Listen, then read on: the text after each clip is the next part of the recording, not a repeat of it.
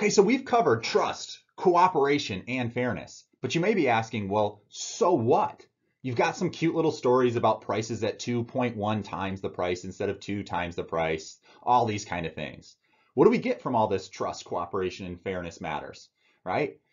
Economics shows us that more is preferred to less and that people optimize. Well, economics does show us that we optimize, but what if behavioral economics is pointing something out to us?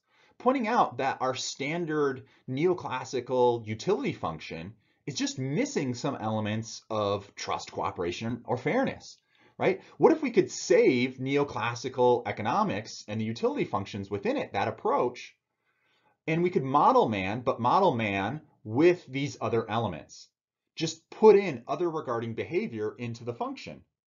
We could avoid the hyper-rational, purely egoistic Homo economicus, and yet still use the really powerful neoclassical economic tools, but without that purely egoistic approach, and instead with some elements of trust, cooperation, or fairness, right? It's no kidding that we're not all hedonistic, egoistic, other disregarding jerks.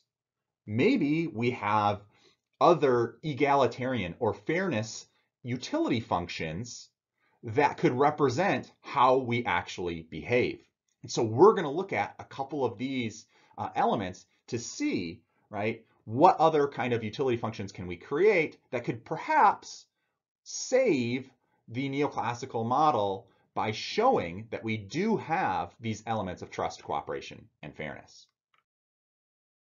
All right, so just to briefly overview these, we want to start with the kind of neoclassical framework, and we're going to look at the purely egoistic, just, hey, we're just purely out for ourselves, right? And what we're going to say is that there's a utility function that is represented, and we are impacted by the payoffs to person X or the person Y. And our utility function in a purely egoistic world is equal to X to the 1/2 power is what we have here. That would just show some basic risk aversion. So you notice that Y, the payoff to Y, doesn't matter at all to this individual. So this would be our setup for the egoistic individual, the purely hyper-rational, hedonistic, egoistic, just pure selfish individual that is the neoclassical man. This is going to be in contrast to social preference theories that have other regarding utility functions like this altruistic one shown here. Others' attainments are also a part of your utility function. You're not just concerned with the payoffs to yourself, X, you're also concerned with the payoffs to others, Y, right? So here, the altruistic payoff, what do we have? We have, well, X's payoff, my payoff, it matters, and it matters more than your payoff, Y's payoff. So we have 0.6 multiplied by our X, and then again to the 1/2 power showing some risk aversion. And then that's plus only 0.4 your payoff, right? And so I want you to benefit, but I do care a little bit more about me. Nonetheless, I'm altruistic. Any payoff to you is a positive to me.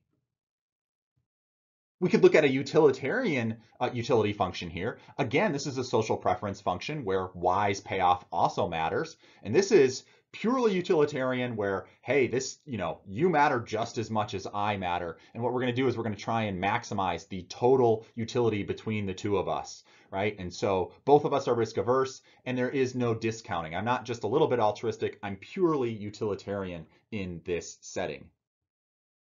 Another social preference function we could look at would be an inequality averse social preference function, right? And here what happens is that agents would maximize this equation here. Any difference between X and Y creates a larger negative number and thus is worse off, right? It creates a bad outcome for us. So we just want our two payoffs to be as equal as possible. We're inequality averse. If X is somehow larger than Y or Y is somehow larger than X, that's a bad thing. We want to get those two numbers as close to each other as possible. We go through, we end up taking the absolute value of this and then having it be a negative number so that we're worse off the bigger that absolute value of that difference actually is in this setting. Here's a Rawlsian utility function, right? Where what we do is we maximize this equation. We're trying to maximize the minimum here, right? So you're trying to maximize the minimum of either X or Y. So what we do is we take the minimum of X or Y with our risk aversion kind of built in there. That's to the 1/2 power, right? We say whichever one of those is lowest, that's the payoff that matters.